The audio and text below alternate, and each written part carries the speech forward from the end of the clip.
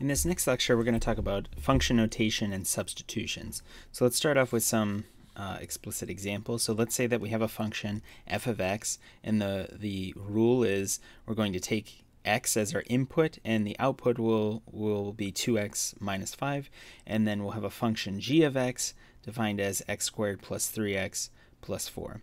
And so we want to evaluate functions. Okay, so if we wanted to evaluate g at -2, all we have to do is take -2 and substitute that in for the x. So we're just going to take -2 and replace these x values with -2. So we'll have -2 squared plus 3 times -2 plus 4. So we'll have 4 minus 6 plus 4. So we'll have 8 minus 6, which is 2. If we want to evaluate f at -4, then we're just going to come up here and replace the x with a -4. So this will be 2 times -4 minus 5. So that'll be -8 minus 5. So that'll be minus 13. Now, supposing that a is something valid that we can substitute, then what we're just going to do is replace every instance that we see of an x with an a. So if I substitute a, then I'm just going to replace that 1x, and we'll have 2a minus 5. Okay, so similarly, let's say that we want to substitute an expression like this. Say we want to substitute a plus 6. Well, we can still do that. So wherever we see this x, we're going to replace that with a plus 6. So we'll just end up getting 2 times a plus 6 minus 5. And since we can simplify this a little bit, we should probably do that. So we can distribute this 2 in, and we'll get 2a plus 12 minus 5. So then we'll get 2a and then plus 7.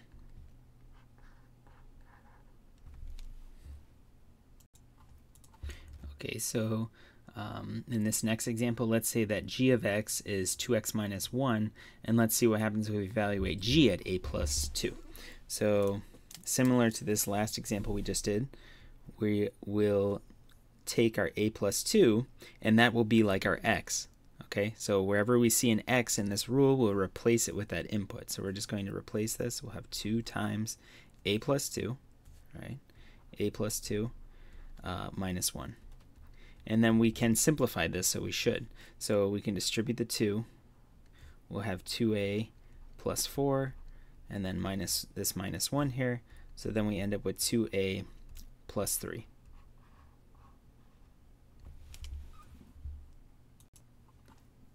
Okay, so now let's suppose that we have functions defined as a set of ordered pairs, right? So we have seen that we could do that. So let's say f is defined as these ordered pairs here, and g is defined as these ordered pairs.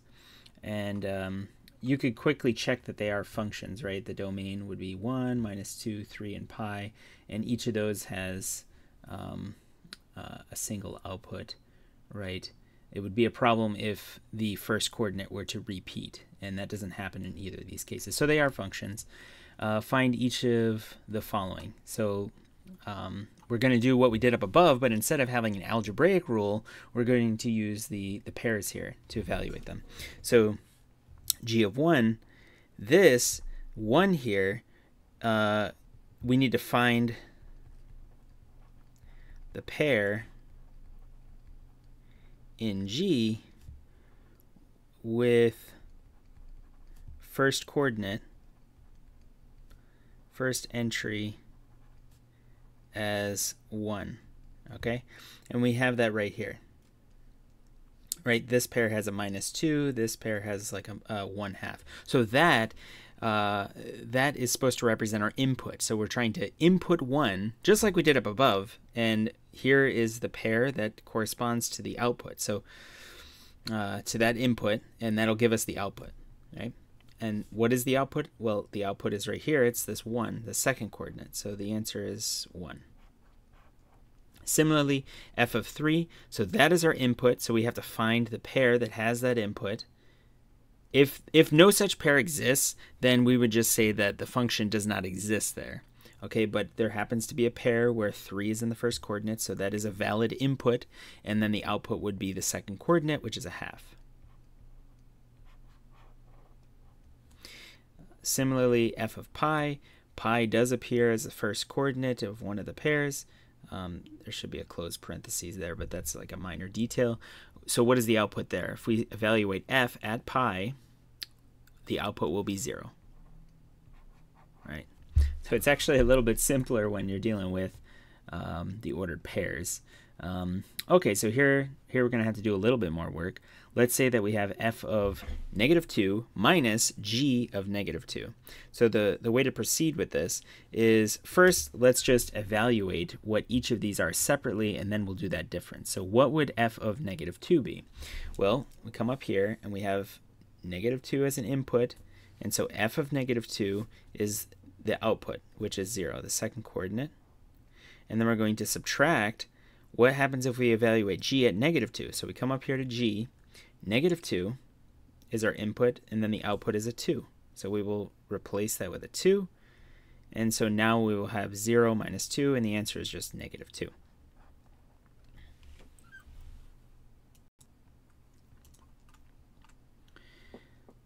Okay, in this next example, we're just getting a little bit more sophisticated, but very similar to what we just did. Now we have, again, algebraic descriptions for f and g, and we want to evaluate the following. So first, we're going to do f of -1, and then we're going to add it to g of -2. So the rule here is, well, let's just figure out what each of these are separately. So if it's easier, I could write it like this. So equals, so what would f of -1 be? Well, f is defined as follows. F of x is x squared minus 2x. So if our input is -1, then we're going to replace x with -1. So then we'll have -1 squared minus 2x, right? And that's what the f of -1 is. Oh, sorry. I should have had -1 here. -1. Right? No longer any x's. Okay, what about g of -2? So come over here, and we're going to replace the x with a -2. And what will we get there? So we'll have plus 5 times -2 minus 4. Okay, and now we just have to simplify this. So we'll have -1 squared is a 1, and then -2 minus 1 is actually +2, and then over here this will be a -10, and then a -4. So what do we get in the end? -14 plus 3, so -11.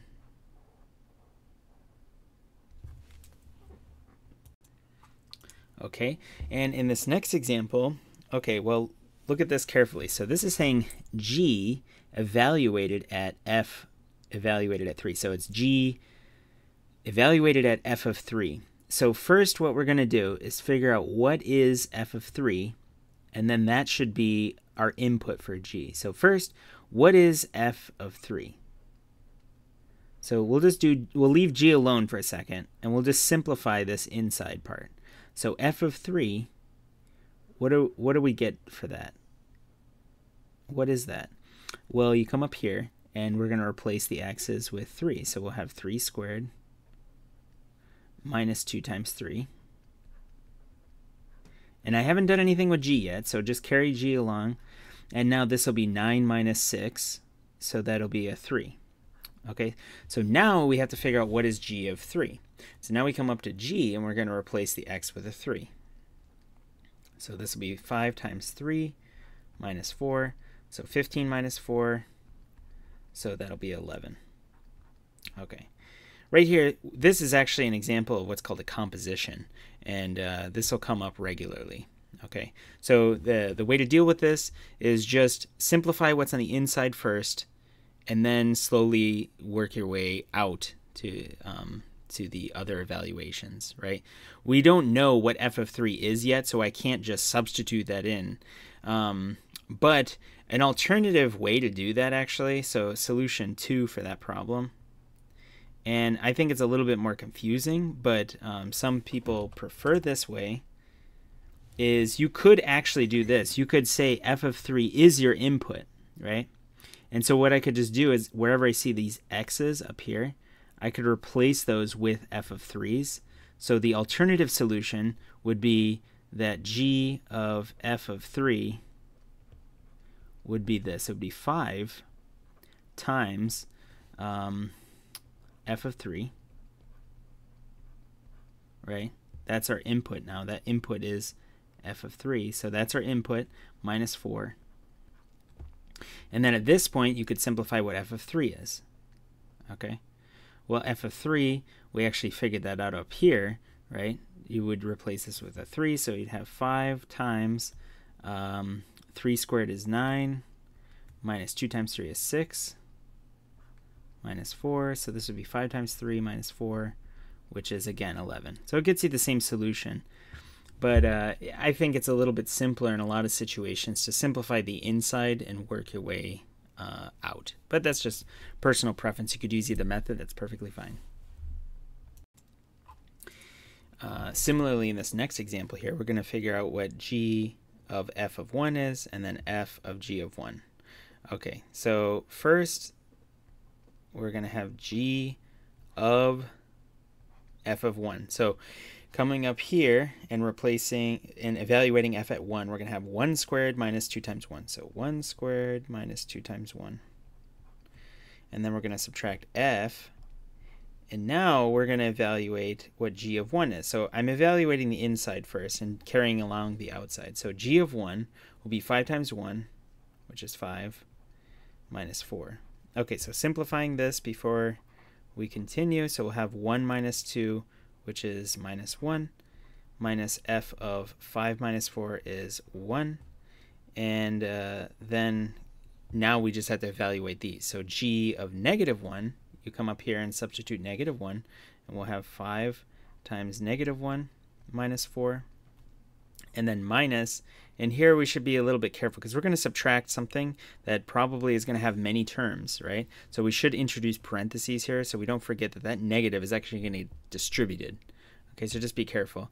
Unless you realize, oh, I could just evaluate f of negative 1 and then substitute it over here. That's another way to do it. So we would have 1 squared minus 2 times 1, which we already actually evaluated up here as negative 1. But, okay, let's see what happens. So we have negative 5 minus 4, and then minus, and I'll just simplify that parenthesis so we don't even have to worry about distributing, but it's 1 minus 2, which we already did evaluate as negative 1.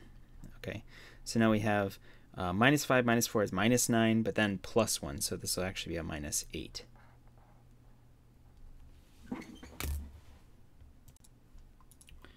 So in this last, the last little bit for this example,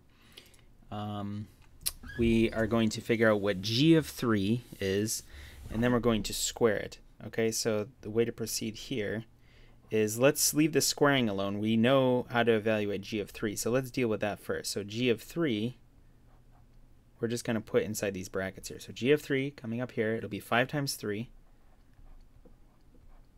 minus 4. So, whoop, looks like a 9 minus 4. So that'll be 15 minus 4, so that'll be 11, and then squared. So what's that, 121?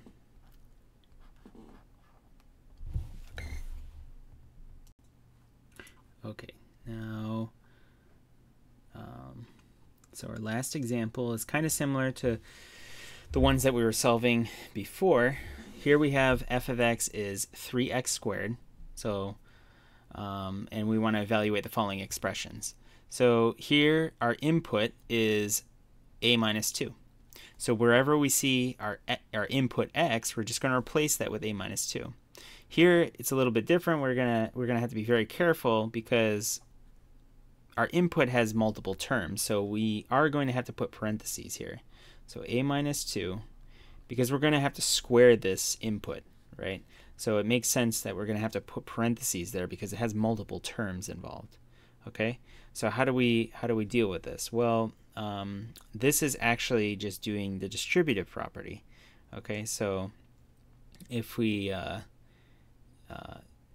want to expand this, the way to do this would be a minus 2, a minus 2, and then we're going to use the distributive property. So let's leave the, okay, well, we can bring the 3 in if we want. We can bring the 3 into this first term, okay? And what do we have? We'll have 3a minus 6, and then times a minus 2. Now you have to be careful. Whenever you do something like this, you're not going to bring in the 3 into multiple terms. You see that this is a product. Okay, so if I want to combine these two, I'm only going to distribute into this. There's no reason to distribute into both of them, because if I did that, then that would only make sense if this coefficient was a 9, not a 3. Okay, okay.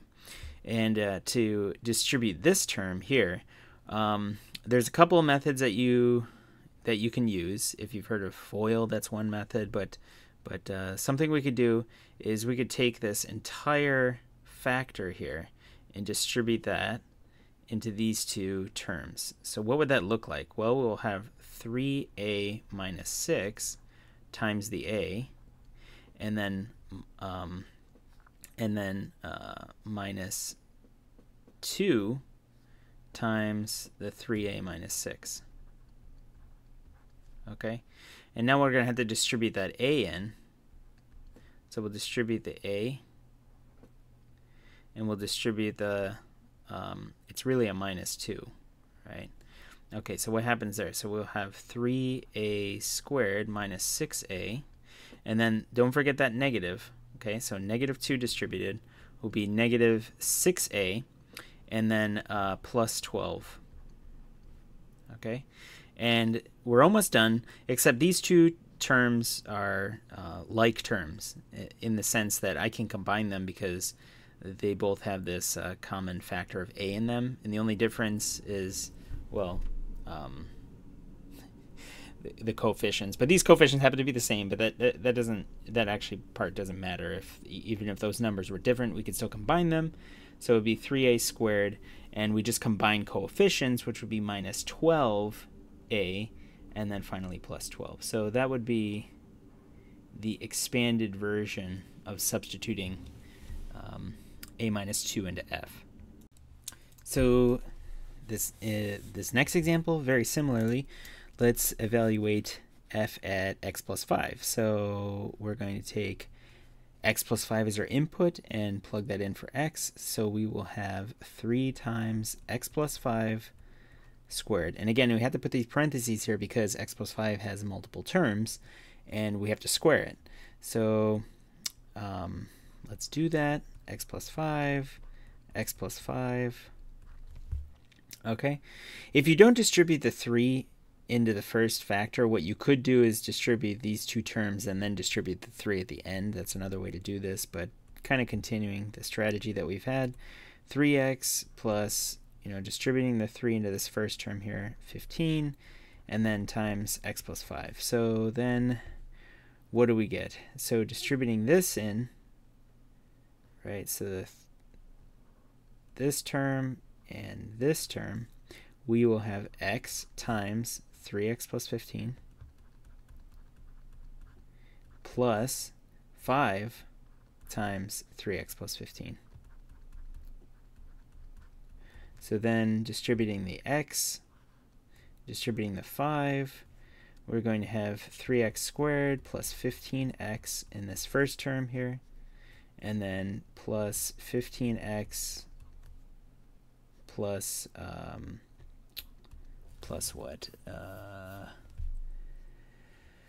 30, 60, 75, right? 75. So 3x squared plus 30x plus 75.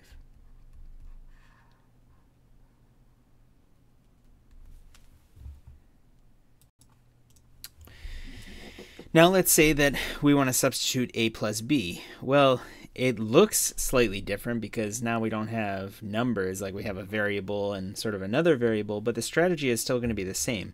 You're always going to do this strategy no matter what is here. You can put put practically anything you want there, any expression, and then you can substitute that in for f.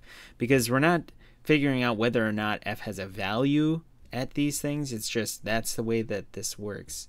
Okay, so we're kind of assuming here that a and b are going to be variables, and maybe you'll substitute those later, but as it stands, the strategy is if that's your input, then that's what you're going to replace x with. So this will be 3 times a plus b quantity squared.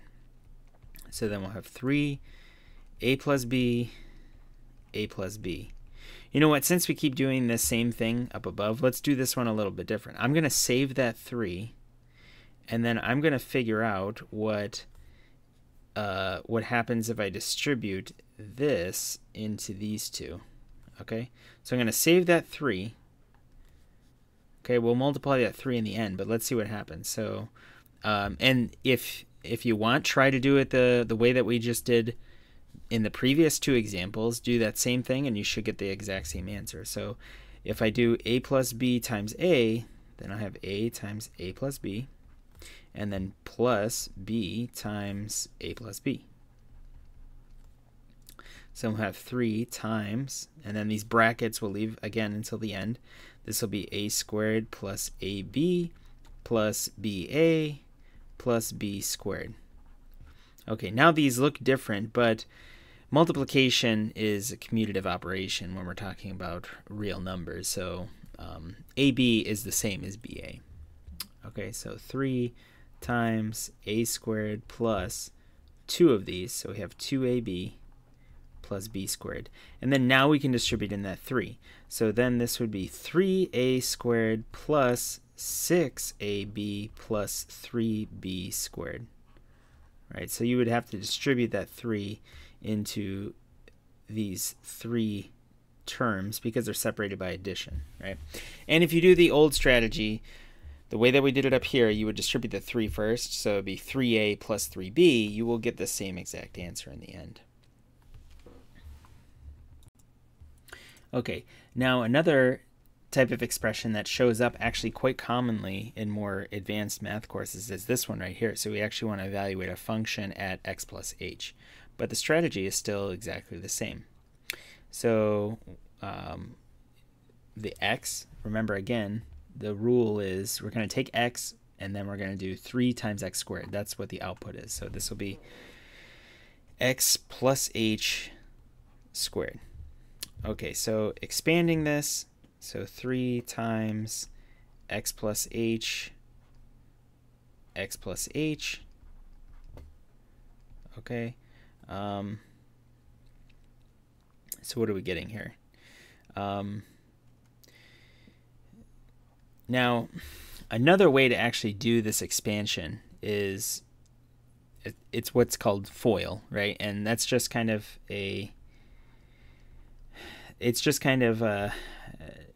an acronym for, you know, first, outside, inside, last. Okay, now we could do the same strategy that we did before, okay, either of the two that we followed before, but since we keep doing a very similar problem each time, might as well try another method, you know. And the way that this works is when we say first, what we mean is first let's multiply the first 2 terms of this, right? So what we're actually going to do is we're going to distribute the x into the first term, and that'll give us an x squared. And then we will do outside, we'll distribute it in to the h, so we'll have plus xh. And then we'll do the inside, and just to illustrate that, let me switch to another color here. So now the h gets distributed, and we get plus hx, and then the last term will be plus h squared. Okay, so this is just an alternative way to expand. You'll probably get used to doing this procedure just because it's a little bit faster than writing out the distributive property, all these extra steps here. And then do you see that this is really 3 times x squared plus, these two are the same, so it's 2xh plus h squared. and then that will be 3x squared plus 6xh plus 3h squared, distributing that 3 in.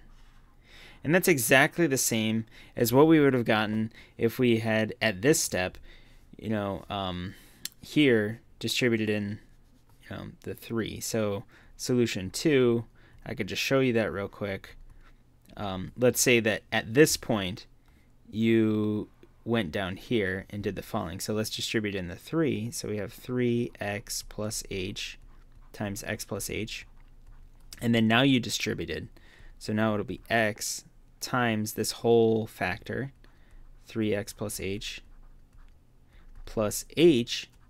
times the 3x plus h.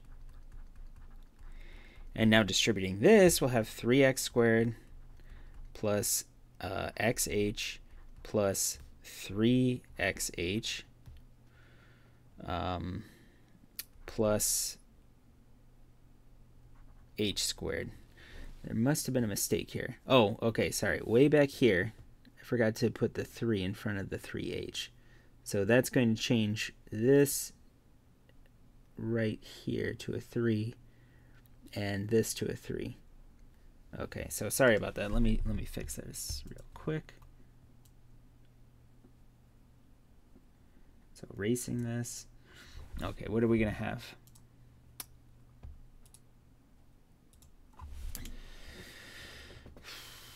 So we'll have 3x squared plus 3xh plus 3xh plus 3h squared.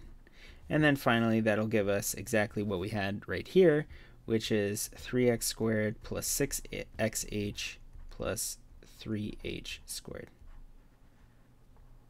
Okay, so either method, a lot of times you have many different ways that you can do these expansions in several situations. So I would say pick whichever is the simplest for you to do, but also, sometimes it might be better to pick the quickest method if you'd like.